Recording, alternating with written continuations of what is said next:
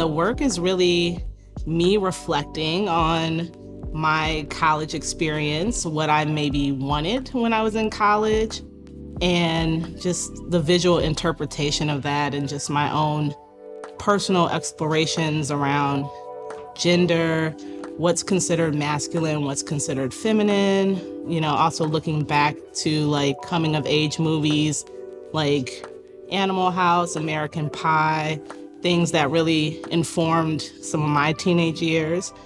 I'm Nina Chanel Abney, and I'm an artist. For me, wanting to give visibility to masculine of center women, and me kind of imagining this community and camaraderie that is usually, prevalent in visual media, that I don't feel like it's ever been really depicted for masculine of center women.